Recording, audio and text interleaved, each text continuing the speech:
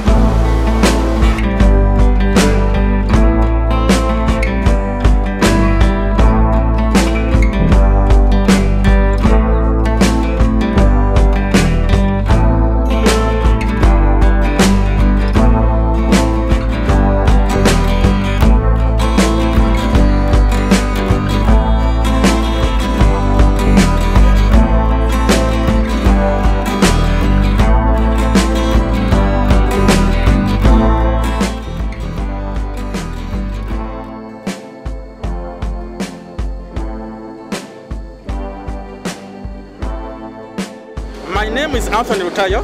I'm the production manager of the factory of UNHCR Yumbe Established. This factory of soap began here in Bidibidi last year in July under the leadership of Dr. Okan Nasipov, the head of Yumbe Established UNHCR.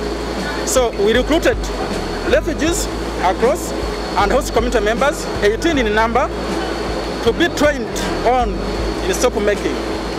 And so far we have produced 10 tons of soap. By close of this year, we shall be having about 16 tons of soap. So the factory is producing soap to be consumed and distributed to the refugees in the Bidibidi settlement camp. And we are also in advanced stages of producing soap to be consumed by the host community